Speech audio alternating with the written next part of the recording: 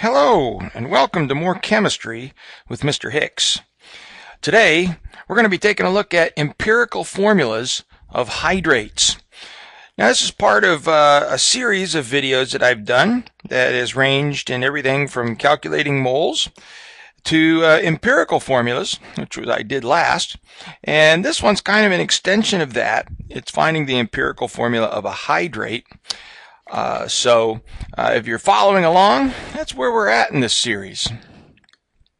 Now, when I finish, I'm hoping that you'll be able to calculate the empirical formula of a hydrate. That's our goal. And most hydrates, in fact, I don't know of any that are different. They are only an empirical formula. So we just are looking for a unit and how many waters there are that's attached to that unit. And that usually comes out to be an empirical formula. I don't know whenever it's not, so I've never seen one that hasn't been. So, again, if you were with us, if you didn't watch my video, the last one on empirical formulas, I went through this little set of directions here that I have. It says change it to grams, change it to moles, divide by the smallest, and make it whole.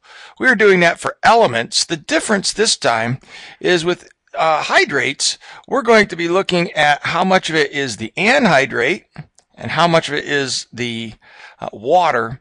And so when we change it to grams, we're going to be changing the anhydrate to grams. We'll be changing the water to grams, changing the water or the anhydrate to moles, then dividing by the smallest one of those, which is normally the anhydrate, and then making it a whole, which a lot of times we don't have to do this step. In fact, I can't think of any examples where we have to do that last part of it.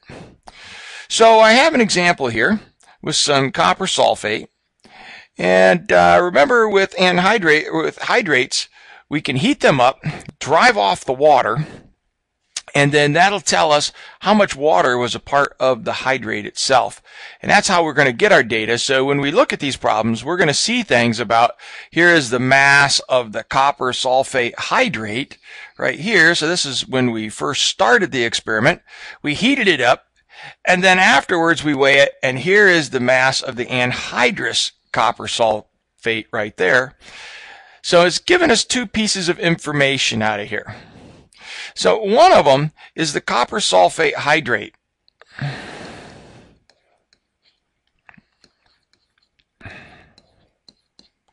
And again, this is the hydrate, so I have some water that's here, but I don't know what. And in fact, this is what I'm really trying to solve for right there. I want to know how many waters are attached to this copper sulfate. So that's what I'm trying to find in the end. Well, let's see. So what I want to do is I want to do one calculation for the copper sulfate, and I want to do a second calculation for the water. So it says change it to grams. Well, let's see. I already have my information in grams. So like you've seen in another video, we can sometimes skip this first step. I would use that step if it was in a percentage format rather than in grams, which it already is. So I'm going to move to the next one. It says change it to moles. So let's see. Do I have the number of grams for just the copper sulfate without any water? And the answer to that is yes. So I have the anhydrous copper sulfate here. That is the copper sulfate without any water. And I have 1.59 grams of that, of the copper sulfate. So I'm going to take this and I'm going to change it to moles. And I think for the anhydrous one, you'd have to calculate what the molar mass is. But I have it down here as 159.6. And of course, I got that from calculating its molar mass. So when I crunch that out, I get 0.00996.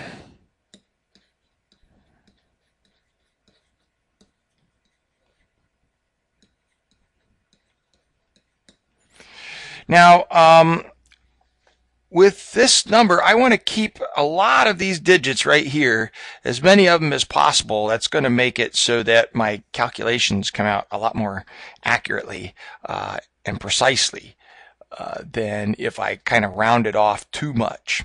So beware, you want to keep quite a few digits there. For the water, how am I going to find out how many grams of water this is going to take, or this had in it? Well, here was the copper sulfate with the water in it, right? And then here is the copper sulfate without the water. So if I subtract these two from each other,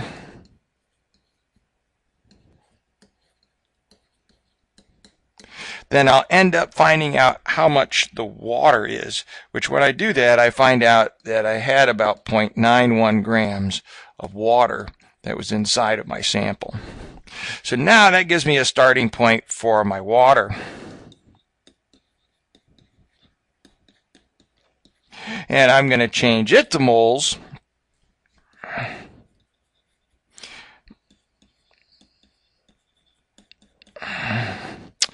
And when I run that calculation, I got 0.050.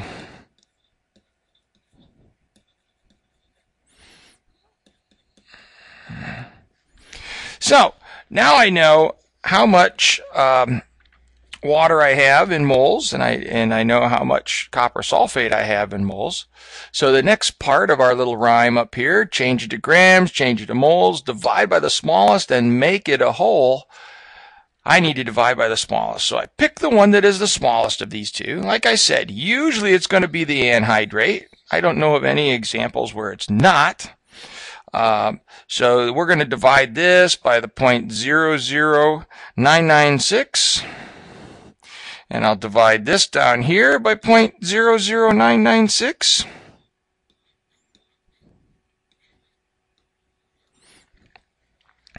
And when I get done with that, this is going to be equal to 1, right? And the other one is going to be equal to 5.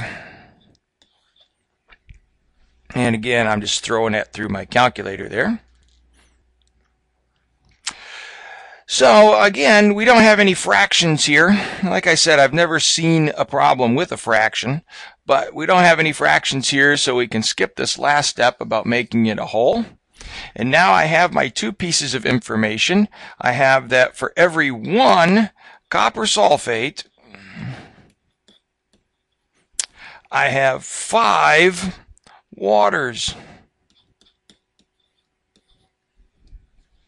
So I've gone from where I could figure out just what is that ratio there through this empirical formula process. Well, how is that?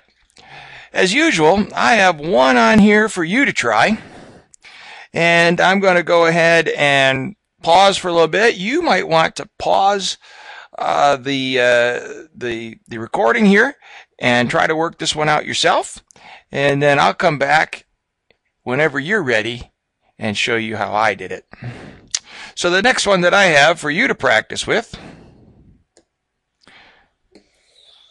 is with just another hydrate here. It has another little twist to it, so read the question carefully so that you can see what that twist is. All right.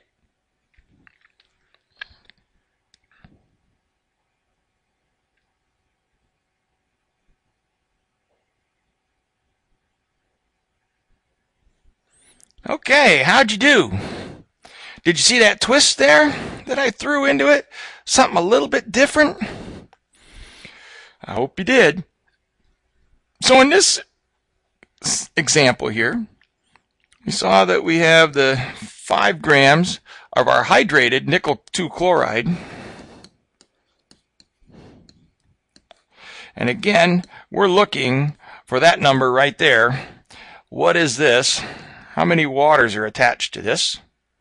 And it said that this time, during the heating, we lost 2.27 grams of water. So this time it didn't tell us what the anhydrate was. It told us how much water was evaporated. So we could do the same thing here. I'm just going to subtract the 2.27 grams of water from it. And what will I be left with? Well, if I got the water, I'll be left with how much the nickel chloride weighed in the end. So when I do that, I find out that the anhydrous nickel 2 chloride is 2.73 grams.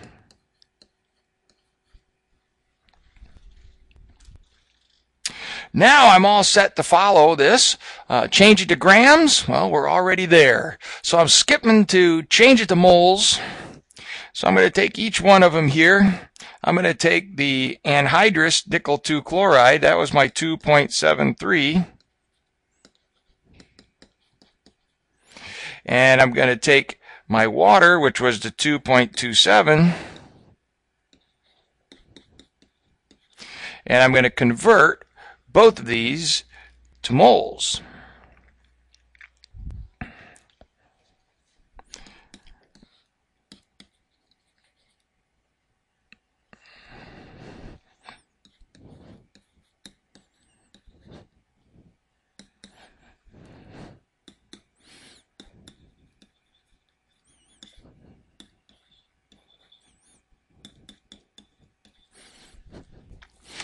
And for this one, I've got that is 0.0211 moles of nickel chloride.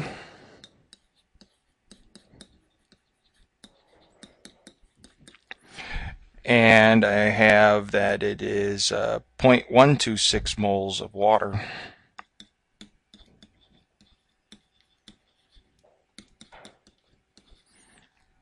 Now again, I'm going to divide by the smallest.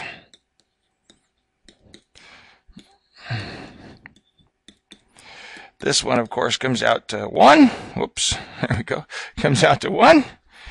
And the other one comes out to 6. So now I know that the formula here that I have is nickel 2 chloride,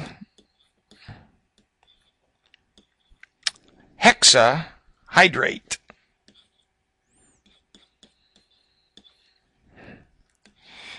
And that would be my answer.